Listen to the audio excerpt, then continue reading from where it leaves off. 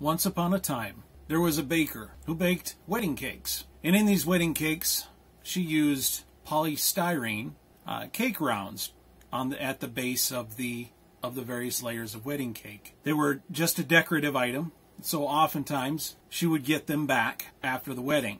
She'd be very diligent. She'd clean them off with soap and water, made sure they were very, very, very clean. She'd pack them away in a drawer, and by the next time that she was ready to use them, they had been discolored. There's a reason why that happens, and we're going to go through it in this video. I'm Mr. Gigabytes, and this is Gigsplained.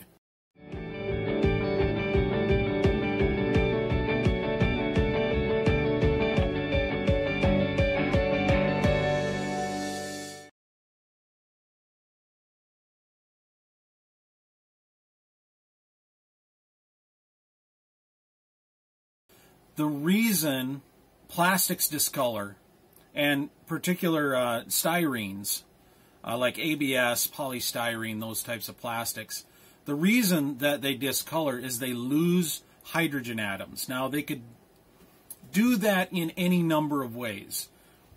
One of the ways was described in the wedding cake story.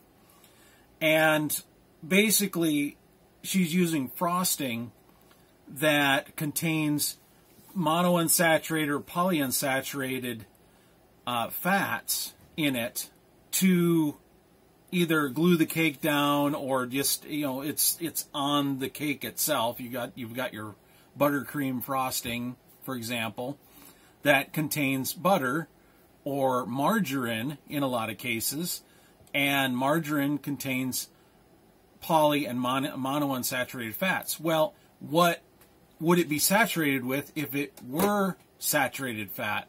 Well, the answer is hydrogen. So there are spaces in this fat that really want to have hydrogen. They don't have hydrogen. They want hydrogen.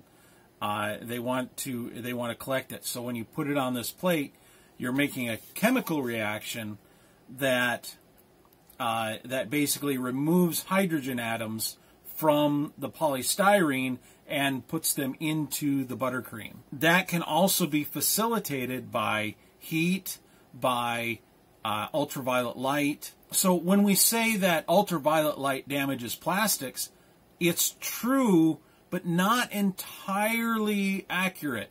UV light damages plastics by giving a chemical reaction the energy it needs to react.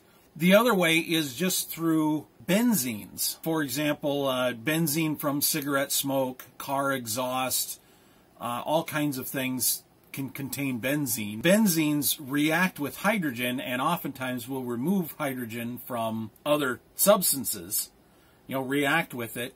And if it's in UV light and you have benzene present, it's going to create that yellowing effect by changing the properties of the polymer, either the polymer or the monomer or whatever, by removing hydrogen from it. It's no longer polystyrene.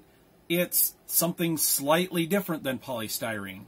It still retains a lot of the structure and a lot of the characteristics, but it's not the same thing. When we're talking about computer equipment, polystyrene is also used in computers, but so is ABS. And ABS is a combination of different monomers. Let's take a look at them. One of the monomers is acrylonitrile. This is an approximate representation of that monomer. We've got a couple of carbon atoms, a nitrogen atom, and 2 hydrogen atoms. The other one, butadiene. This is a representation of butadiene, approximate. We have 2 carbon atoms.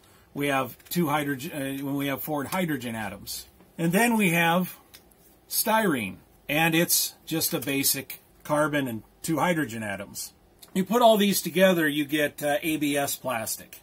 If you'll notice, in all of these, it's all carbon and hydrogen, and that's important. When we're talking about discoloration of plastics, we're not talking about an organic stain like you would think of with grass stains or, like your clothing.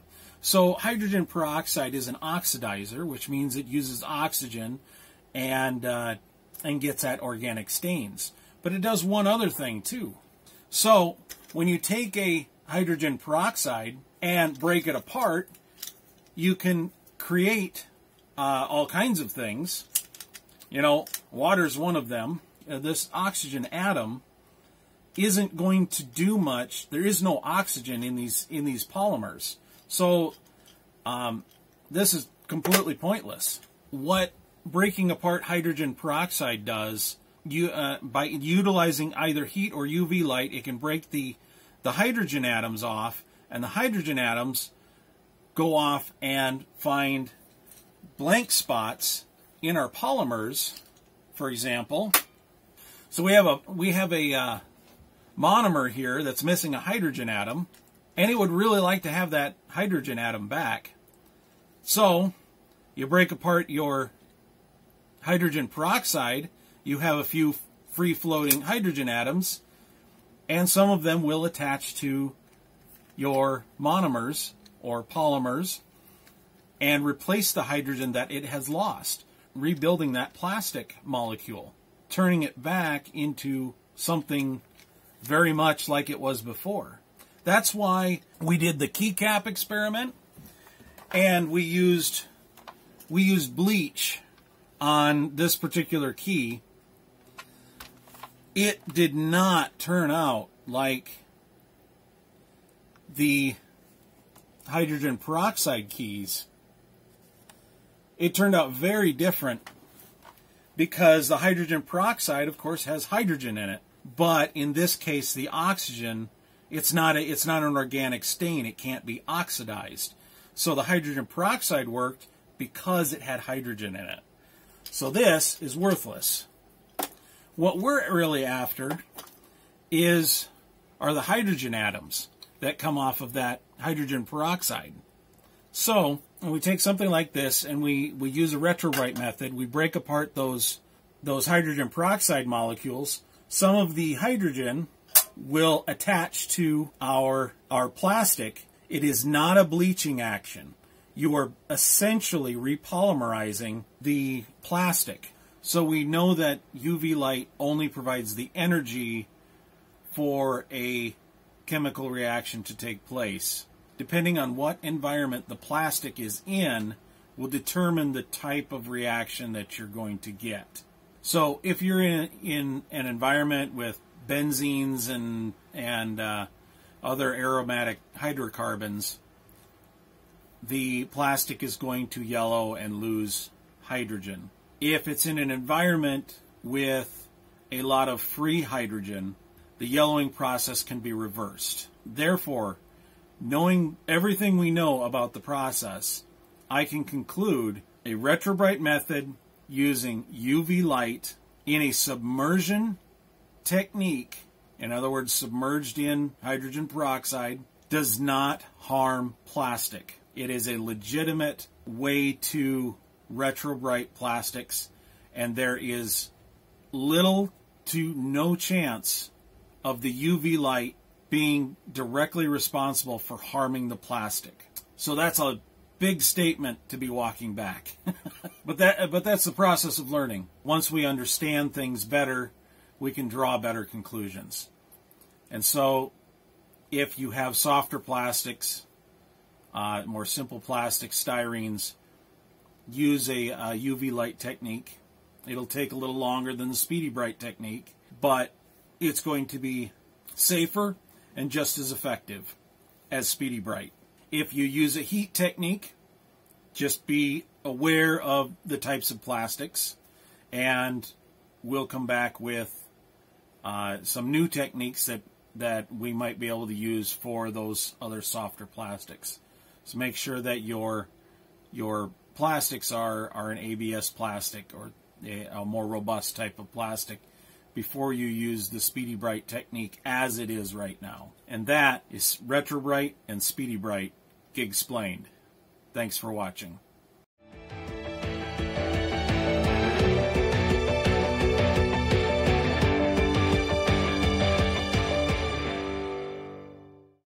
It wants to fall on the floor.